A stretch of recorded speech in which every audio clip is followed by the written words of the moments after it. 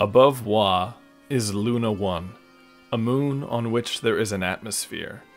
A base was established in short time.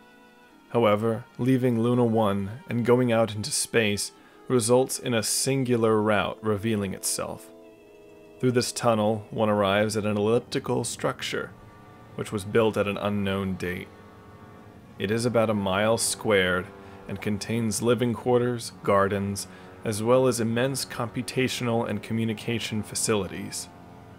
After establishing a base and dubbing the structure Mata, the expeditionary forces began to uncover and utilize the technology there. Chief among these was the ID, or intra-dimensional launch corridors, and the craft made for them. Because of the dusty state that Mata Base was found in, it was suggested that an older human race had built it and vanished. Others believe it was built and left to wait for our arrival. When expeditions were initially undertaken out of Mata Base, interest was given to worlds that looked Earth-like and inviting. Grass 2 was one of these. Just a pleasantly spring-like climate that caresses a field of short grass. It rises in some gentle hills which are graced with soft breezes. However, there are no animals, and the only thing of real interest that has been found is a rusty helmet left by a soldier, half buried in the ground, pierced with a spearhead. There is also a slight magnetic current present in the helmet. Grass 2 was also when the first iteration of the border phenomenon was discovered. Most of the worlds that are flat have borders, edges that are forbiddingly impenetrable. Even though some of these borders appear to have sights beyond, flowers, hills, mountains, they cannot be reached and may as well be backdrops. This is not a cosmos as in our own outer space, but a constant slipstream between realms, sometimes cul-de-sacking with gaseous alcoves. Approach to a realm or world is unique. Entering some realms is akin to getting enveloped by a picture or a panorama. Other worlds are similar to planets in how they appear and are approached. The EXO-SPACE is never totally black, but filled with clouds and other substances of many colors. It could be defined as ether, what was once thought to surround the Earth in space. For travel in the EXO-SPACE, the most reliable and quick method is with the intradimensional shuttle. It is a large cargo ship capable of carrying 2 smaller aircraft, or 1 large aircraft to carry a ground vehicle. The transport process is as follows. Mata Base has a map of the EXO-SPACE. Each world on it corresponds to a specially fabricated pitch that has coordinates to the world.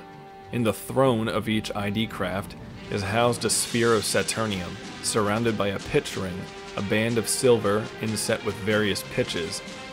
When the throne becomes activated, it focuses the output from the fusion engine.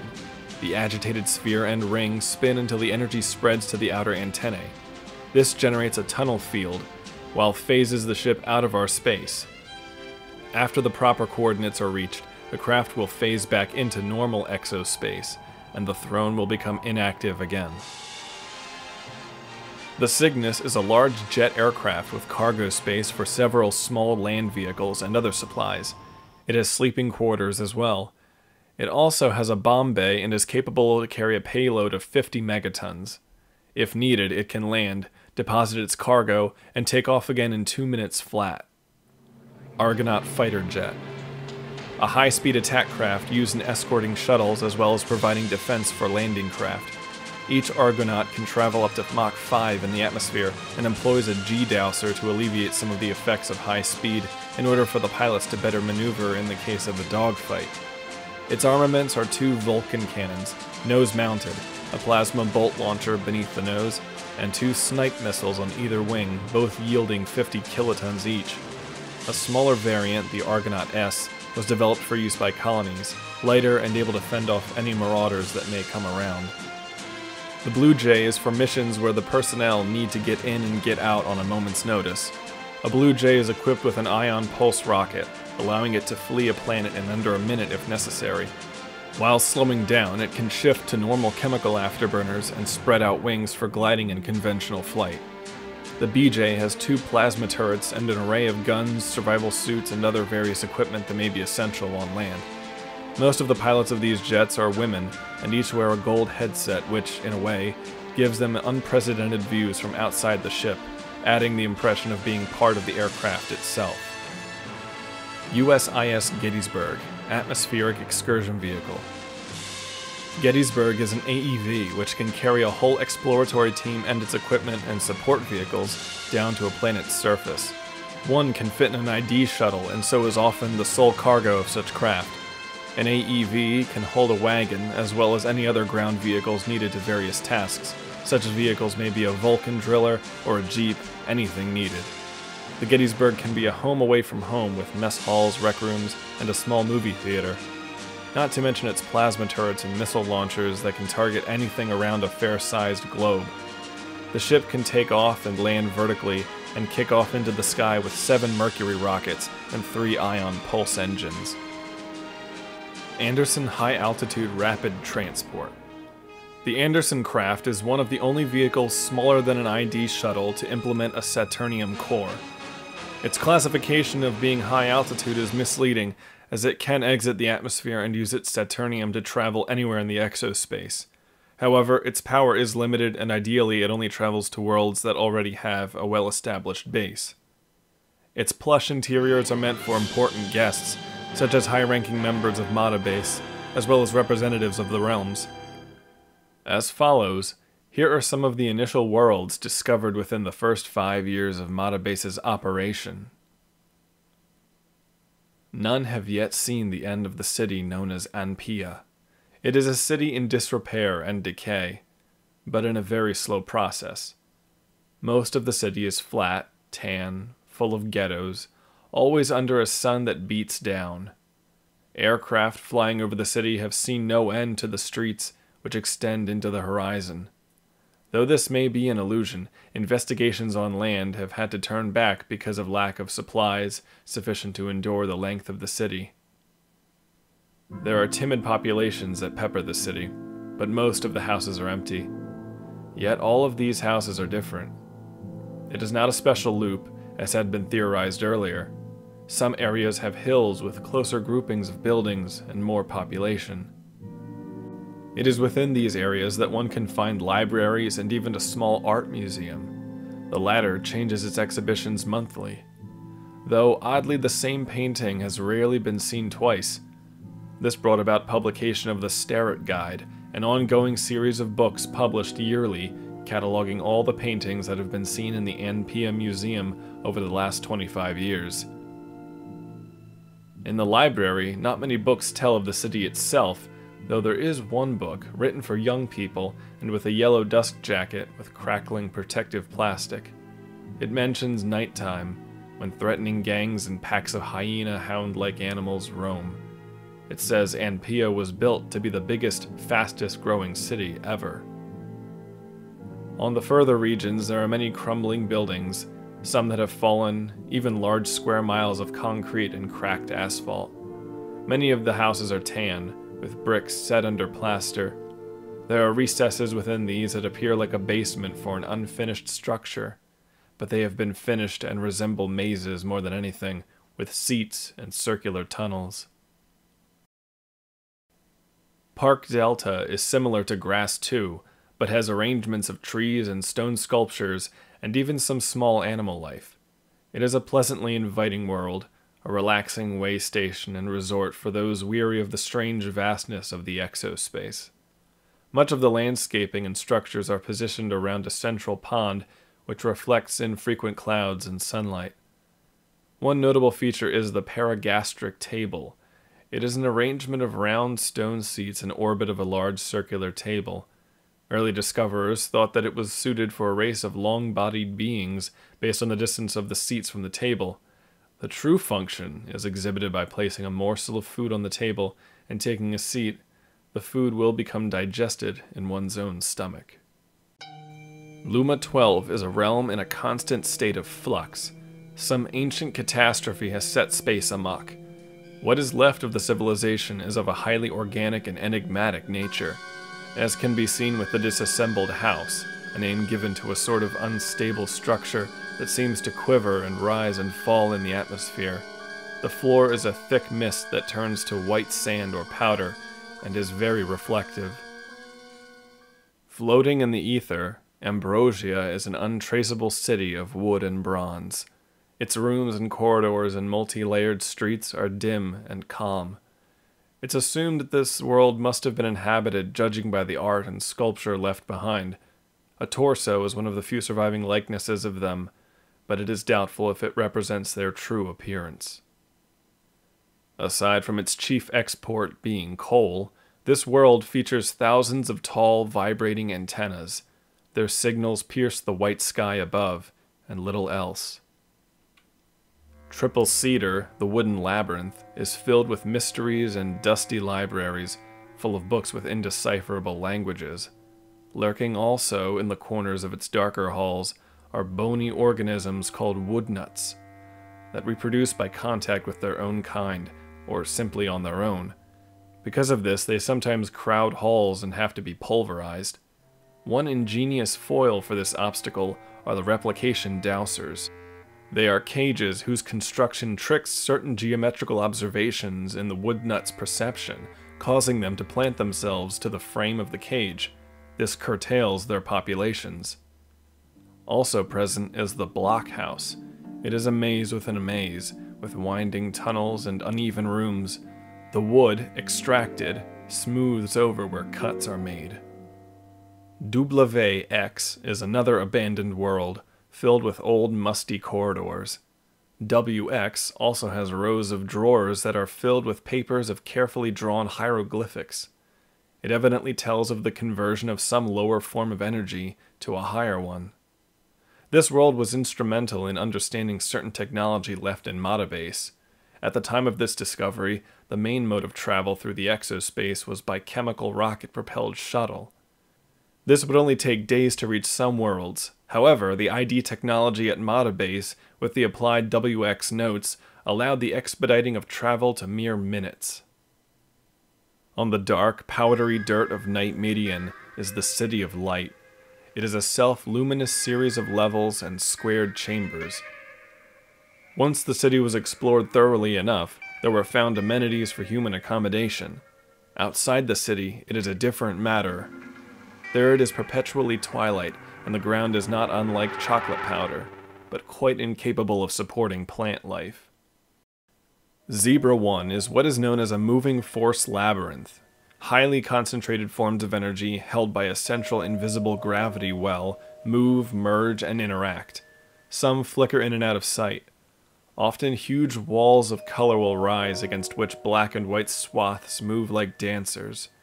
There is no ground on which to touch down, and it would be dangerous to attempt that on one of the energy forms. Because of that danger, there are zebra divers, people who descend by tether and vernier suit into this bizarre and compelling world to try and plumb its mysteries. The non-dead zone was almost included among the dead world's classification. However, its nature precluded that decision. The reason being that the non-dead zone, being a large aggregation of salt, has living organisms on it. The creatures are composed entirely of various types of self-congregating sodium chloride. They almost always resemble women when forming. Most likely, this is because the first explorer to be seen by them in this region was a woman, Marilyn Oberman. Otherwise, the salt remains in a flat, moving current and is strikingly varied in color. Pompanon is a lozenge-shaped realm with chambers and spaces of near-perfect color that graduate into regions of other colors. Humidity and temperatures are often high, and the difficulty in seeing some walls is alleviated by the splotches of acrolichen.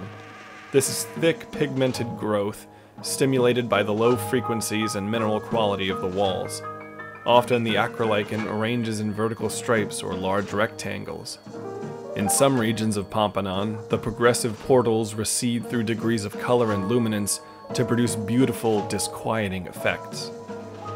Compound 53 is a maze.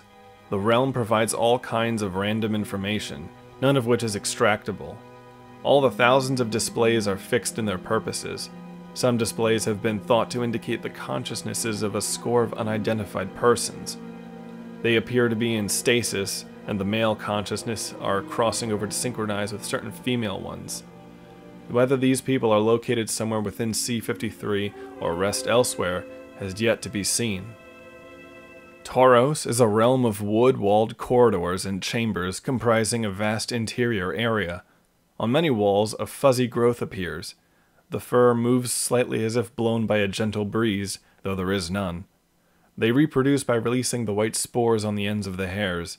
They are harmless to people and merely provide an odd decoration to the quiet and warm, carpeted halls. Otranto Gamma is primarily a desert world. Under its cold climate are scattered the traces of a lost civilization.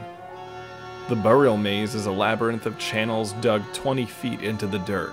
Some rags and mask-like carvings in the walls are the only decoration. No bones have yet been found. Elsewhere is a sprawling city, thousands of years old. Most of the roofs are gone, but some columns remain. Marina B is a planetoid, a sphere of gravitational influence that holds a small ocean. The ocean is dotted with a few islands and was devoid of sea life when discovered, but was soon populated by the Bio Battalion. Though the water is not salinized, it does contain other minerals in it. The few islands there are make it a prime location for testing submersible equipment, as well as a good vacation spot. 802701 is one of a few flat rectangular worlds. Mostly pastoral, there are mountains girding the 4 perimeter walls. Strange structures and statues are positioned around the center. Some of these are libraries and museums, immaculately maintained, and yet uninhabited since discovery. A wispy creature known as the Aloha floats around. The body is a mass of rippling blue-gray tatters. At night it wanders the forests, delivering a soft, siren-like call that renders most living things docile and prone to suggestion. Usually these calls come in intervals of a few hours, but more frequent occasions can mean that some new danger is near. Anyone going into 820K wears an emitter, a silver triangular pin which has its own frequency that negates Iloa's hypnotic influence. Tri-Dragon, Cream Space, is an unstable area of cream-colored liquid. Inside are some small planetoids. Life on these ranges from minute living black holes to tough white blob-like creatures. The cream itself provides great visibility inside, while adding a polarizing effect to certain light sources outside and within the area. The liquid, in fact, can be breathed. However, this is not to be done for extended periods of time, since a person's lungs will become irritated and inflamed. A secret hub of the EXO-SPACE is Paprika Manor, a brick house that sits as a rest stop and a way station. The ground is like AstroTurf and is a condensed space itself. The basement of Paprika House goes down for about 100 feet or so and expands about as much on either side. The house is meant for comfort, but a temporary comfort. It floats amidst blown-up views of old Earth and undefined regions. The forest and the farm under overcast skies. There are even various gardening equipment or wooden panels placed out on the green turf. And flying to and fro around the space are the fetchers, clear, glittering spheres which bring gifts of candy as well as messages from friends and strangers. Acacia Plot is known as the snack bar of the EXO-SPACE. It's a magnificent and serene patch of greenery and even autumnal splendor. At its center is an establishment of fascinating design. It is a recreational center, cafeteria, museum, and theater, all of it carpeted, painted, and papered in colorful patterns of psychedelia. Appliances like clocks are sometimes placed in unusual spots, as are signs and balconies that open to the tempered air. If nothing else, the mystery is augmented by the amusement. Phosphia is a tiny world made of phosphorus. It has one ocean, more like a vast lake. It is one of the only worlds in EXO-SPACE to be inhabited by aliens. These Phosphians are known to be beings of instant familiarity. The truth of this, and more, can be learned in a famous story concerning the planet. One explorer, Captain Groves, entered the Phosphene atmosphere and immediately suffered a malfunction of his aircraft's engines. Knowing that a crash landing on this world would cause an explosive chain reaction that would destroy not only its surface but the inhabitants as well, Captain Groves crash-landed in the sea, bailing out at the last second. He washed ashore, exhausted. There he was found by a Phosphene. Her name, her true name, would have looked something like an oscillogram, since her language was radio-based. She had never seen a human before, and stood over him. She dried him with her long hair-like fibers, and soon he revived. This is when the most stunning thing about Phosphenes was discovered. When Captain Groves made eye contact with Eclair, the name she would later be given, her glowing pink eyes probed into his mind and soul. This is part of the Phosphene communication system, and eye contact is the result of an intimate relationship. So then, Eclair understood Captain Groves, but he could not perceive all of her, though he received her well. They sat on the beach in silence. Eclair made vocal sounds only for strong emotive moments. Groves taught her to form those into words. He would not leave her side. Their bond was cemented the second they had met eyes.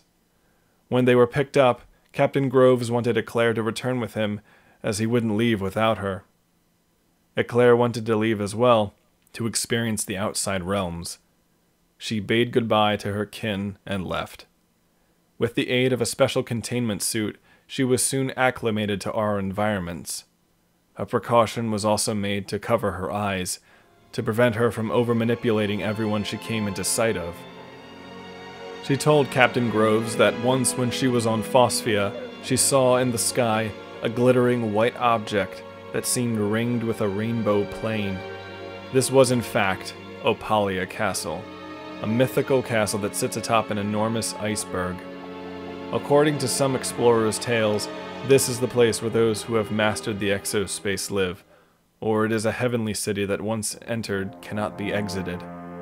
True to Eclair's story, the first sign of approach to Opalia Castle is supposed to be a plane of prismatic glass that extends forward when approaching the castle from any direction. And Captain Groves and Eclair search these cosmos for that fabled palace. The surface of Katava is made of dark red stones and laced with rivers of magma. Although it was once populated by a mighty civilization, a few scrappers are yet to vanish.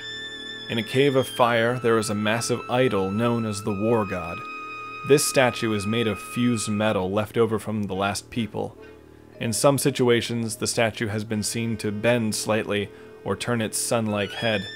It emits radio signals which are methodical but indecipherable.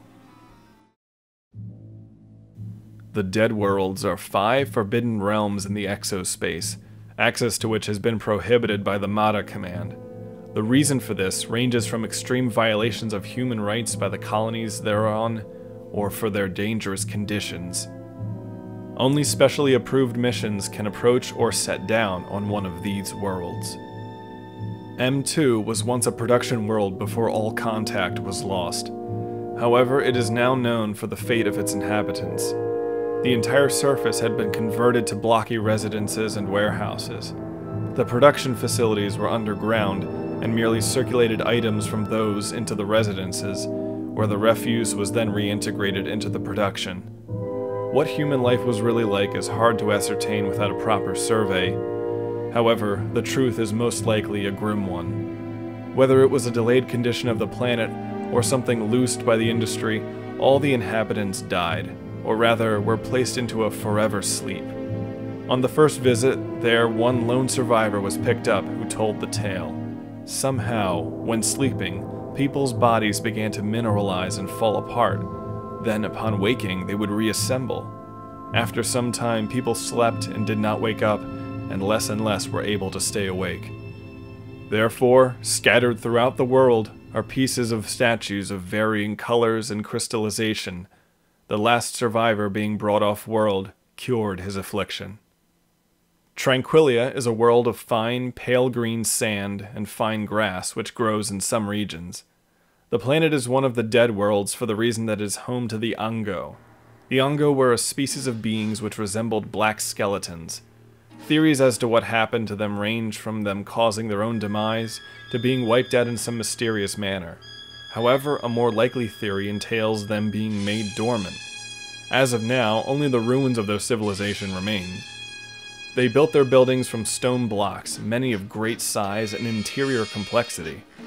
Much of the walls demonstrate pictures which show various activities and the annals of the Ango. One of the early expeditions to this world uncovered a tomb. Inside was the head of an Ango. It was smooth and matte and totally black, with no trace of eyes or other orifices.